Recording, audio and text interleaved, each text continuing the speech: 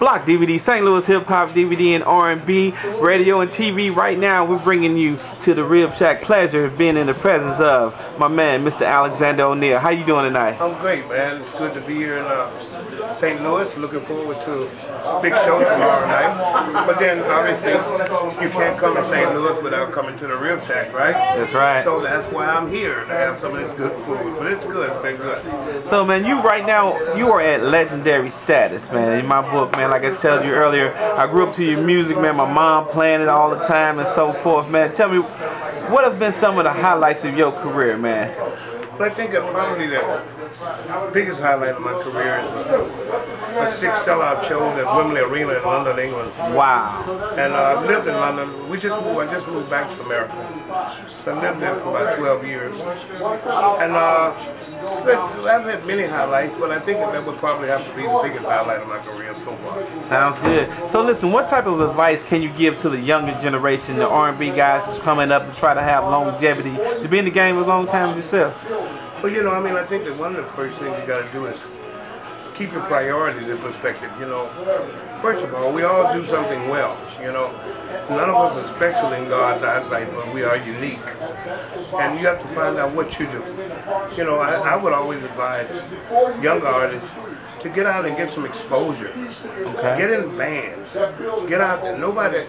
If nobody knows who you are, then how can you have a chance to even be in the game?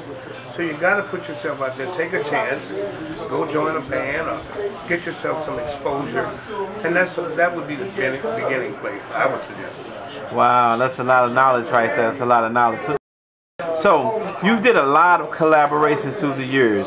Can you think of that one special collaboration you may have did with an R&B diva or R&B guy that really just hit home for you?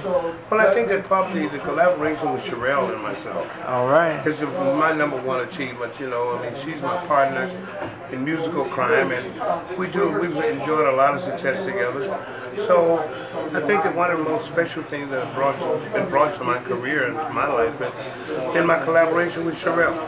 Sounds good, sounds good. So tell me, are you working on any upcoming projects or anything like that? I'm working on 2 new albums right now. I'm working on a brand new R&B album, and I'm also working on a big band album. Okay. Which is, you know, songs like Frank Sinatra, Nat King Cole. All right. You know, all those kinds of artists. But we're doing it with the R&B flavor.